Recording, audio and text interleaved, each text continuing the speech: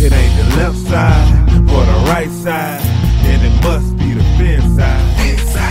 It ain't the left side. Thank you, Solo D, and welcome to another episode of On the FinSide. Here with Brian Catanzaro and Paul Picken, recapping the Miami Dolphins victory, sloppy victory, but a victory nonetheless over the Cleveland Browns by a score of 30-24. The Dolphins moved to 1-2 on the year. Definitely a nail biter, an unexpected nail biter here for the Miami Dolphins to get their first win. You can join us on Facebook, on Twitter. You can subscribe to our channel on iTunes, on YouTube, or you can tweet your questions with hashtag FinSideQ. Paul, looks like after the Browns game, before we get into this, Arian Foster, Jordan Cameron, Mike Pouncey look like they're going to be out for the Bengals game as well. Maybe it's addition by subtraction at this point. So long as Anthony Steen's healthy, I have no concern about Mike Pouncey's return timetable. You could see in the second half of this game, and I know we'll get to it a little more later, when Steen went out, the protections on that line really collapsed. And that's pretty telling of the impact that he has, not just in terms of his blocking, but also in calling out protections along that line. I'm getting more and more in the camp that an aging Pro Bowl center with a nagging hip injury might be expendable when he returns. And then, Arian Foster, none of us have been impressed with our running game at all thus far. So that's not a huge loss. And Jordan Cameron, he had that good game against the Patriots. Looked like he might have been starting out to have a good game in this one, and then mysteriously disappeared with a concussion that I can't even tell you when it occurred. So, yeah, I'm not hurt by any of that. Yeah, and we'll get to a little bit later. Deion Sims in Cameron's place had 4 catches for 46 yards. I think he may end up actually being a more well-rounded player than Jordan Cameron. So, yeah, I look at Arian Foster, Jordan Cameron, Mike Pouncey for the reasons you described. To me, very overrated football players, and ones that, looking at our roster right now, I don't think I'd be disappointed if they weren't here next year. There's a lot of expendable parts on the Miami Dolphins roster, as we saw this past Sunday. Paul, let's get into the game. This is one that I expected the Dolphins to come out and win big. You predicted a big win. I did. Our Browns guest even did from last week. And, Dolphins come out, and Cameron Wake forces a fumble. They get the ball, march right down the field, a touchdown pass to Devontae Parker to put the Dolphins up 7-0 halfway through the first quarter. We're thinking, okay, we're going to win this big. They had both their quarterbacks out. Corey Coleman, Josh Gordon out, Joe Hayden out, promising defensive end Carl Nass out. And then from that point, the Dolphins are down 10-7 at halftime. And then they come back. And then at the end of the third quarter, they're up 24-13. Looks like the Dolphins are starting to pull away with the football game until the Browns come back with 2 long scores. And we get into overtime, and it's 24-24, and we're looking at losing 27-24 to the Browns until the kicker, Corey Parkey, misses his 3rd field goal of the game, and the Dolphins come back, and thanks to an 11-yard touchdown run capped off by Jay Ajayi, the Dolphins come away with a 30-24 win. Paul, doesn't really seem like a victory. No, it feels a hell of a lot more like the Browns lost than it does the Miami Dolphins won. They had a lot of problems. They got exposed a lot in this game. Granted, the Dolphins had a few injuries as well, but nothing near as devastating as what should have already been an inferior team on paper had. And to add to that, Cody Kessler played most of the game pretty banged up from the beating he was taking early on from the defensive line. So they should have been able to just absolutely feast on these guys. And yeah, the Browns pulled out some trickery. They pulled out some wildcatish type stuff with Terrell Pryor. They pulled out a few different odd stunts and stuff on defense, but really, the Dolphins should have been able to manhandle these guys. And I applaud Adam Gase for coming out this week and basically saying, do your job or I'll find somebody who will, because that needs to happen regardless of talent level at this point. Looking at the Browns at offense, it should have been very, very, very clear from the outset that there was one player you had to stop, and that was Terrell Pryor. And not even a player that's lit the world on fire. Here's Terrell Pryor, 8 catches for 144 yards, takes some snaps at quarterback, throws for 35 yards, rushes for 21, had an all-world fantasy football game. It should have been so obvious that you stock the line of scrimmage, you force them to beat you by throwing the football and breaking big runs. Instead, the Dolphins played too far back in the secondary again. Their linebackers were pathetic. And, it was I give kudos to Adam Gase. At least we're seeing a big change, Paul, from 2007 when the Dolphins score on a Greg Camarillo 60-yard touchdown and storm the field, which I thought was pretty much the most embarrassing moment of being a Dolphins fan when you're celebrating 1-13 like that. But yeah, it was definitely a disappointing outcome here. So let's get a little bit more into what you said there, Paul. Adam Gase did come out today and basically said, "Hey, listen, if I'm tired of talking about where the lack of production is. Bottom line is talent is irrelevant at this point," and he's right. And talent is irrelevant at this point, and if you're not going to do your job, he's going to find somebody that will. The first one that seems to have gotten that message was right tackle Juwan James. Billy Turner was playing the last part of the fourth quarter and overtime in place of Juwan James. Do you intend on that continuing? I wouldn't be shocked. I mean, some of that's going to depend upon the injuries along the offensive line this week, but I wouldn't be shocked. I mean, I know I said in the preseason it would come as a lot of surprise and not be a popular opinion among folks, but Juwan James just was doing okay in the preseason. He wasn't setting the world on fire, and he was making a lot of mistakes as well. So there wasn't really anything special about what he was doing out there, which if you're not doing anything special, there's always a chance somebody can unseat you. And if you have a bad game and you're really not being anything special, that's a hell of a lot lower bad game than it is for somebody that's going to do special things. I know that sounds confusing, but I wouldn't be shocked. Billy Turner is definitely a better run blocker than Juwan James. Juwan might have a little bit in pass protection, but he sure as hell didn't show it this week against a backup defensive lineman for the Cleveland Browns. So I wouldn't be shocked at all if Billy Turner takes over the spot. Yeah, if Juwan James isn't pass protecting well, then you should put Billy Turner in there, because my understanding is that's all Juwan James is supposed to be good at. He's not great in the run game. He's not very big. He's not very mean. He looks like just that big, decent right tackle. But you look at the Browns game, Paul, he goes up against players like Tyrone Holmes and Corey Lemanois, players who were cut from the Jaguars and the 49ers. They go out there, they absolutely eat his lunch in the most important parts of the game. We'll get to that a little bit later as we go down the list and talk about the grades from the Dolphins-Browns game. Let's start out at the quarterback position, Paul. Definitely an up-and-down game from Ryan Tannehill. The stat line looks pretty good at the end of the game, and the Dolphins come away with it. How would you analyze Ryan Tannehill's production in this game? There was good and bad. Like you said, there was ups and downs.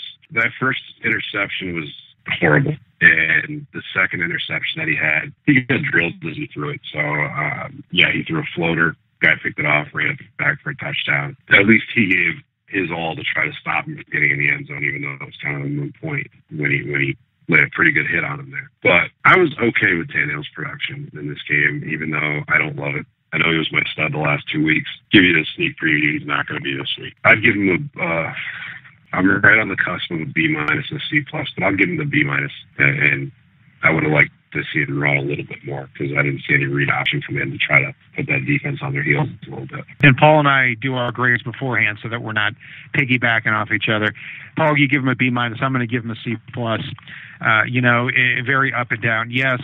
That first interception to Kenny, thrown to Kenny Stills maybe could have run the route through a little bit more, but either way it would have been a contested pass. And of all people, Jamar Taylor picks the ball off. First pass thrown in Hard Rock Stadium is picked off by Jamar Taylor, who is a liability here in Miami for several years, did not have an interception with us, but he does with the Cleveland Browns on Ryan Tannehill's first attempt. And then I know that the interception return for touchdown, he was hit as he threw. It was a terrible job by both Juwan James and Jay Ajayi on that play, but you've got to see that coming at least to the point where you're not just floating the ball into the middle of a defense. I think he does share some blame in that too. And, when the Dolphins go up 24-13, the Browns come back and score, and now Adam Gase puts the ball in Tannehill's hands. He doesn't say run the clock down. And then over those next couple drives, he goes 6 for 13 for 50 yards and a fumble at the end of the fourth quarter. I give him a C+ because He did put up some yards, and it was a great throw to Jarvis Landry at the end of overtime that put the Dolphins in a position to win the game. It was a great play action, put the ball right in there. Jarvis Landry springs free. There were some good things, but man, oh man, I look at this and say, why is it every single time that the pressure is on during Tannehill's tenure, he seems to fold? I'm glad that he did complete that last pass, though. I'm going to give him a C+. Paul, I think it could be an understatement to say this was a running back by committee this week against the Browns. Yeah, it was. I was glad, like I said, I mean, I wanted to see Tannehill run some read option. I was glad he wasn't the leading rusher in this game, though. Kenyon Drake, I thought, looked really good. Isaiah Pete, I didn't see as much as I expected, but again, he's coming back off being out for several weeks with an injury. So, you know, he might need a little bit of time to get rolling. And Jay Ajayi, throughout most of the game, didn't look like a guy that was trying to reclaim his starting job. He looked mediocre at best. And I have to give him a little credit because he did have that really good run at the end of the game in overtime to seal it away. But I don't know. We need to get the running backs moving. And I saw several plays where there was a huge pileup on the line and Ajayi or whoever happened to be in there ran smack into the pile, not even to the two holes in either direction. So I got to give these guys a C-. They're not showing much sign of improvement, and that's a position of concern. Wow. I'm going to give them a B, and I'll tell you why. Because, yeah, it was a running back by committee completely, but I look at that committee, and combined, they had 22 rushes for 97 yards, which is almost 4.5 yards a carry. You know, I actually like that committee approach. I was impressed a bit by Kenyon Drake. I think he's got a lot of springiness to him. Yeah, Isaiah Pede didn't have many holes to run through. Only had 5 rushes for 17 yards. Damian Williams had a big run and a big catch too. So nothing that really was amazing with what the running backs did. But combined, hey, if you're telling me that every week that conclusively that they're going to have 22 carries for 97 yards, 4.4 yards a carry, I'm going to take that every day of the week. I'm going to give them a B. The receiving unit, Paul, it seems like we go back every week, and it looks like this is emerging as one of the staples of the team. Oh, absolutely. And Jarvis Landry is just on fire right now, and you could see him out on the field trying to take even more on his shoulders, even to somewhat of a ridiculous point at times. But Kenny Stills got back into the act a little bit this week. He had 5 catches for neighborhood of 75, 76 yards, which was awesome to see. I know a lot of people were down on Stills after week 1, justifiably so. And then you look at Devontae Parker. He continues to build his rapport with Ryan Tannehill and looks great out there doing it. And you can see that even though he kind of screwed up in that last play in the New England game, it didn't seem to faze him this week. He made some very athletic plays, got himself open, and Deion Sims even got into the act after Jordan Cameron went out with concussion number 478. So it's nice to see all of these cylinders clicking in the receiving corps. And I'll actually give these guys an A-. They really carried what there was to carry in this game. Yeah, I mean, Devontae Parker disappeared in the second half. He may have been injured. Paul, do you have any knowledge of that? Was Parker injured in the second half? There were no reports of him leaving the game with an injury. Yeah, he disappeared a little bit. First half, though, 3 catches for 51 yards and that big touchdown that really put the Dolphins up 7-0. And yeah, I mean, I'll say a few things about Landry and Parker. To me, this is the best thing going on with the Miami Dolphins roster right now. Jarvis Landry, if you include his rushing yards, he is second in the league in rushing, or excuse me, in receiving and rushing yards for a wide receiver, behind only Marvin Jones of the Lions. So you've got that. Devontae Parker, 3 for 51 and a touchdown after over 100 last game. If you take Devontae Parker's last 8 games, not taking any of them out, he has 601 yards. So you multiply 2, you've got over 1,200 yards projected over an entire season. And not to mention this kid has been playing inexperienced. He's been playing hurt this year. Yeah, and yeah, Kenny Stills did wake up more this week. Toward the end of the first quarter, he caught that long pass. Or excuse me, at the end of the first half, the last catches a long pass. He should have shoveled it back to Jarvis Landry. I actually think Landry could have taken it to the house.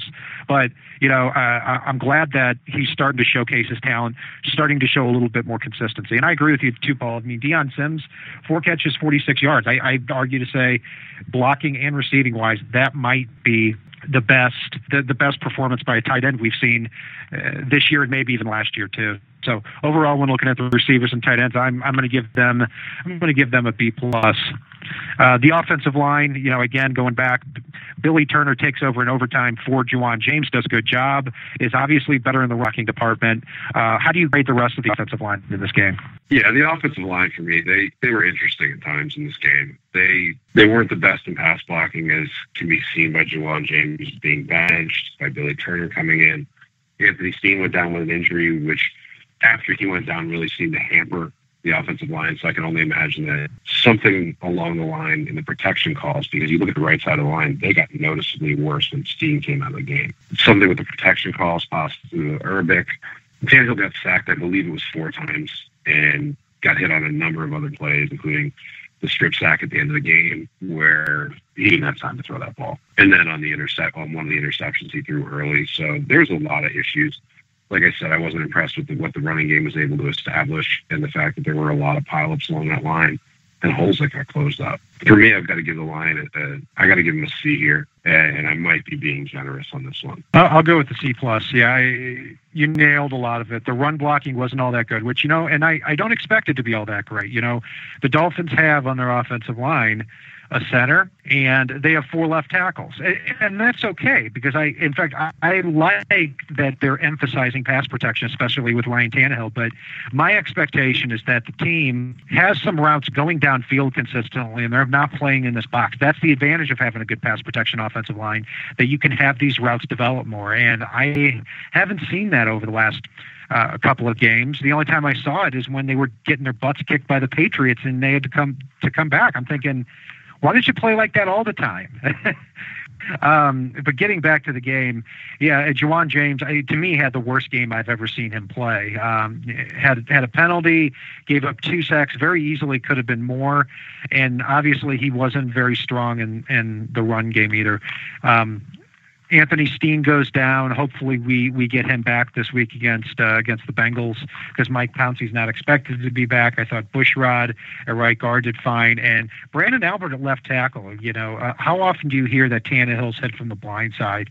Hardly any times this year. Laramie Tunsil, good game, has not allowed a sack this year, has let up a few pressures, needs to get better at the stunt, but not a lot of push from the running game. And Juwan James at right tackle was a nightmare in this one. So I'm going to go with a C+. Defensively, Paul, it was an absolute train wreck. So let's divvy out the blame on this one, starting with the defensive line.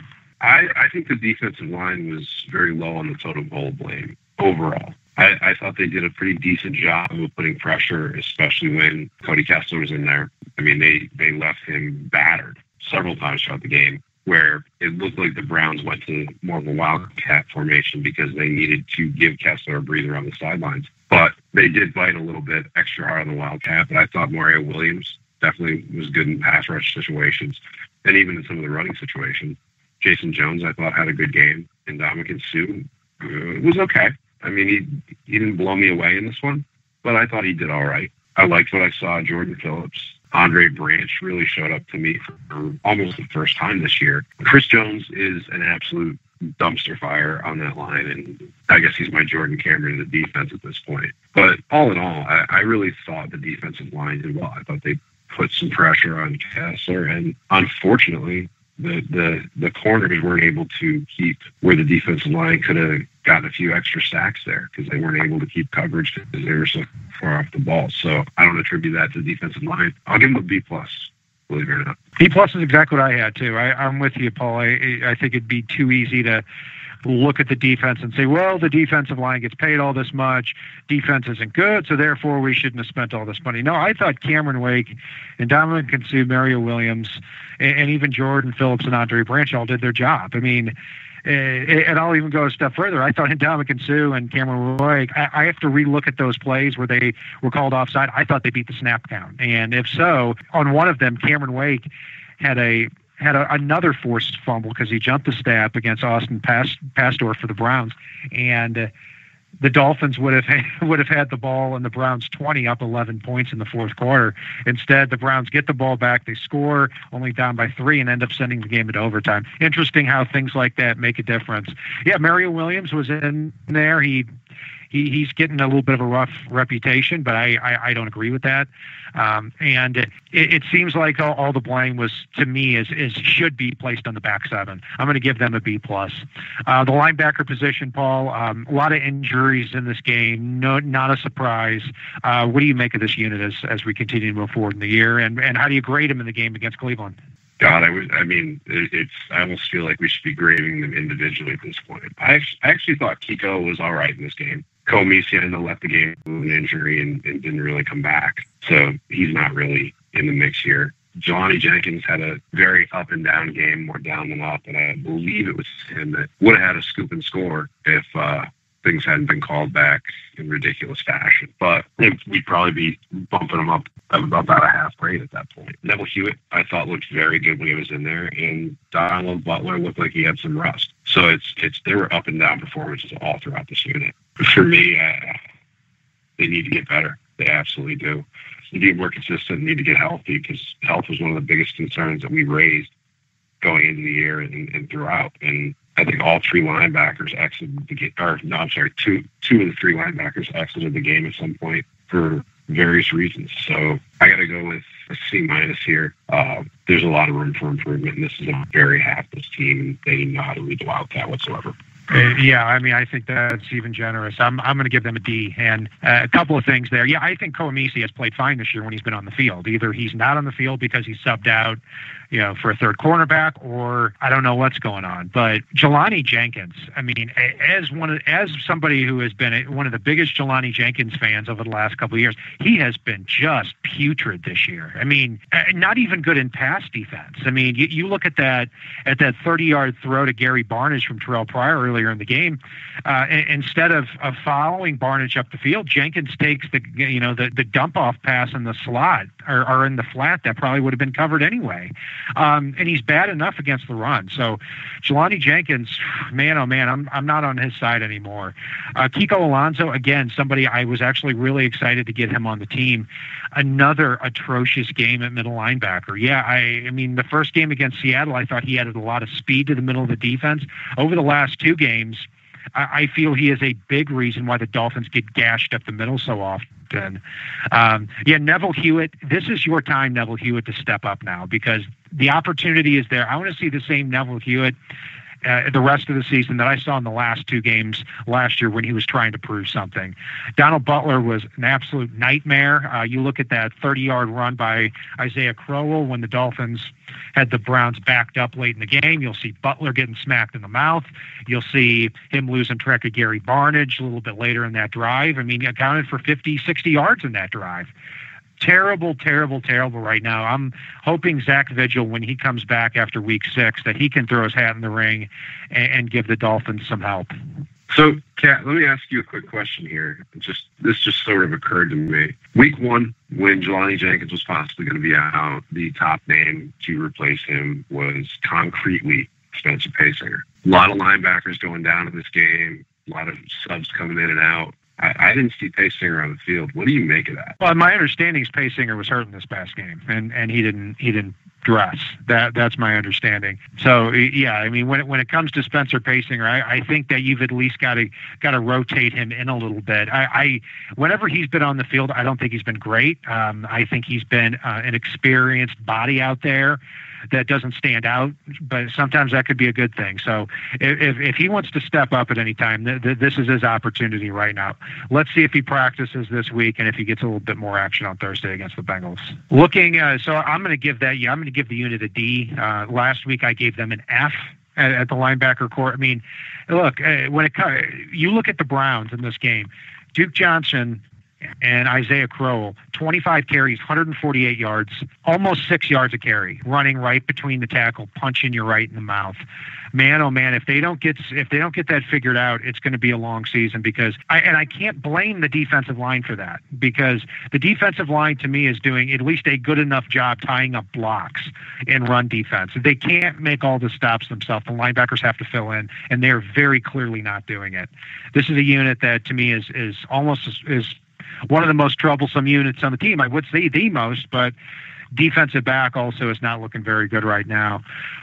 Paul, taking a look at the secondary, how do you think they fared against the Browns? How do you grade them? This is an odd one. I mean, again, like we talked about last week and the week before that and the week before that, the corners started out not being put in position to succeed. They're playing too far off the ball in most cases. The defensive scheme is not being adjusted based on what the opponents are doing.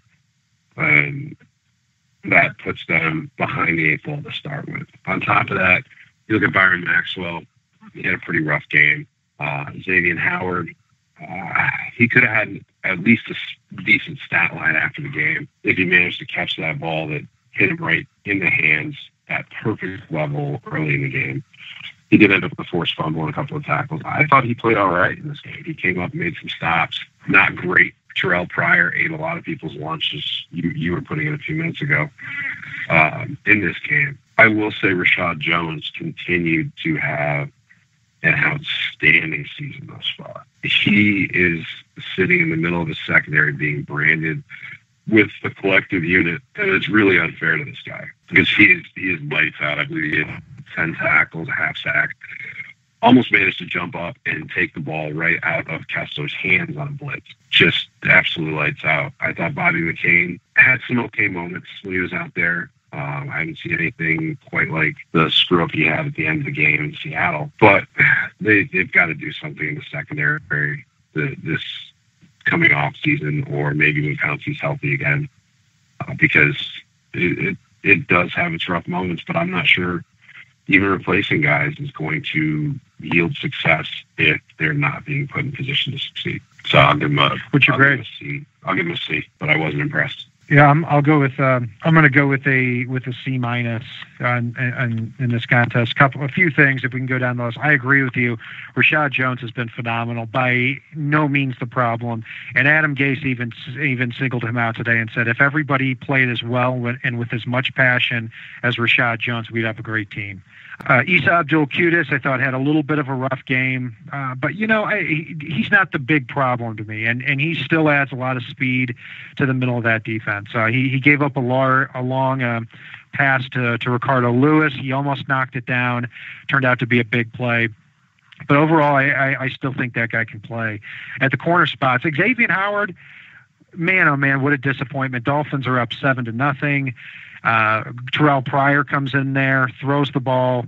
Xavier Howard has the easiest interception you can get. It almost looked like a pick at one point. Would have been his first career pick. Who knows how much that would have taken the wind out of the sails of Terrell Pryor. If I had to guess, 80 to 100 of them came on Byron Maxwell, especially a late game one where he catches a 40-yard pass. Byron Maxwell is just out there, just out to lunch on the island, and Pryor cuts across the field, breaks another tackle from Abdul-Qudus, and goes down the sideline. And before you know it, the Dolphins are fighting for their lives.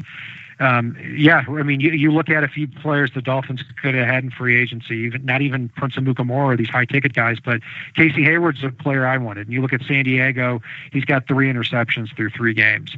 We need a professional out there, a cornerback, and more of them. I think Howard's going to be a good player. And to me, Maxwell has been worse than the rookie Xavier Howard up to this point. But this back 7 is flat out scary, and they almost cost the Dolphins a game, and I think they did cost them the game against New England. So I'm going to give this unit a C minus. Special teams, Paul. Honestly, I didn't see too many plays that our special teams had that impacted the game outside of Matt Darr. Andrew Franks was serviceable again. Matt Darr, I thought, did a phenomenal job yet again, which is unfortunate to be able to say. I mean, I think their special teams were more notable in this game than ours were. So, yeah, I'll give them a B for participation. Well, I'm going to give them an A minus. I mean, I had no problems with what they did on special teams. Kickoff returns, the Browns had 3 of them.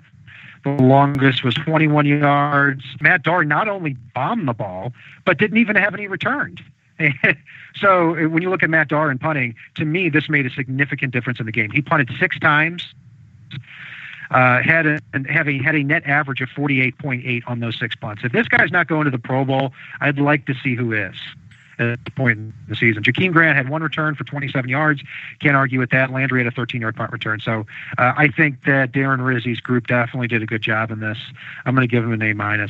Paul, when you look overall at the Dolphins and this 30-24 sloppy win, who would you say was the stud for the Miami Dolphins 45-man active roster? That one's easy for me.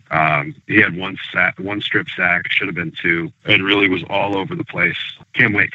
And I love that he got his snaps this week, and we didn't see as stupid of a defensive rotational on that line. To be Cam Wake takes his hands down. He single-handedly could have turned the tide of that game, especially if he was given the credit he should have, because I saw the same thing you did. He just jumped that snap perfectly. Then, yeah, he'd easily be the stud of the game with Rashad Jones being a runner-up. Yeah, very easily. 1 sack could have been 2 sacks and 2 forced fumbles. Maybe even could have been more sacks. So you look at the right tackles, Cameron Wake's going to be fading here. If we can keep that snap count at 30 or 35, I think you're going to see incredible performance. I mean, maybe he can be around 2 or 3 more years, even though he's 35 already. My stud for the game is going to be Jarvis Landry, the wide receiver. 7 catches, 120 yards, and you look at the 2 real big plays of the game for Miami on offense. He beats double coverage, going over the middle when Ryan Tannehill's well protected, catches it, dodges a tackle, goes to the end zone for 40 yards. And then in the final play of the game, or the second to last play of the game, Landry gets loose, catches a pass, is physical and putting his shoulder down and hitting the defensive back before he goes out of bounds. And then by that point, the Dolphins, unless Andrew Franks was going to shank a kick, had that game won. Dolphins may have to pony up for him, even if it's $12 or $13 million a year, Jarvis Landry, and do it as consistently. Paul, who's your dud of the game? Again, this is another easy layup. Somebody I mentioned in the preseason could potentially get surprisingly benched given the play of the other lineman. Juwan James. The Dolphins get the ball back with a chance to come and win it. And instead, he allows a backup defensive lineman to smoke him and get the strip sack, potentially putting the Browns in field goal position.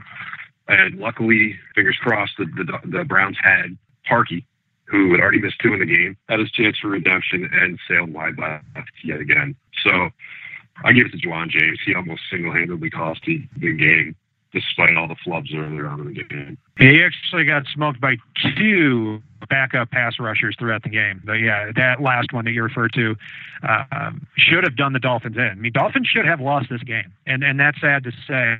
But at the end of the day, a win, I'm happy. A loss, I'm not happy. So let's hope in the shortened week the Dolphins can do this. My dud's going to be Kiko Alonso. To me, it's feast or famine with this guy. In pass defense, he has a lot of speed in the middle of the defense, but when you look at a big run up the middle, you always see Kiko getting caught in the wash. I don't like how frequently Vance Joseph is blitzing Jelani Jenkins and Kiko Alonso, because I think it takes them out of their game.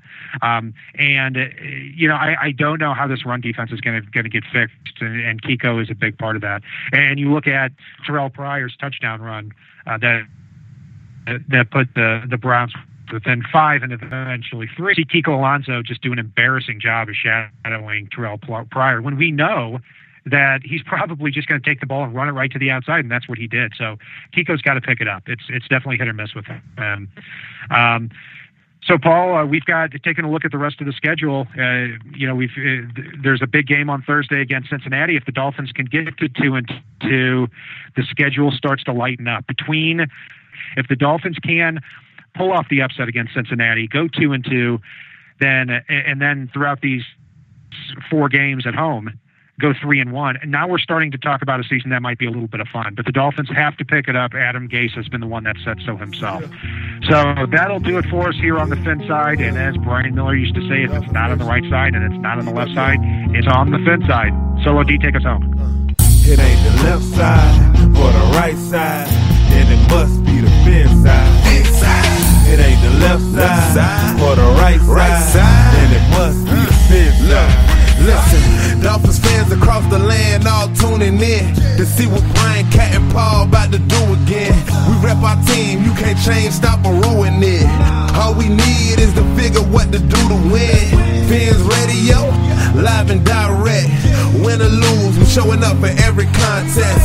No puppet talk, it's all raw and unfiltered. Voice of the fans when the season looks peculiar. Rockin' aqua orange over to fulfill. The crave we have to hear about our team and all the latest news. Vets the rookies trying to make the team, paying dues. Current players and alumni interviews. City to city, state to state, follow the moves. Call the hotline, Dolphins talk set to go. Best sports team and show all across the globe. It ain't the left side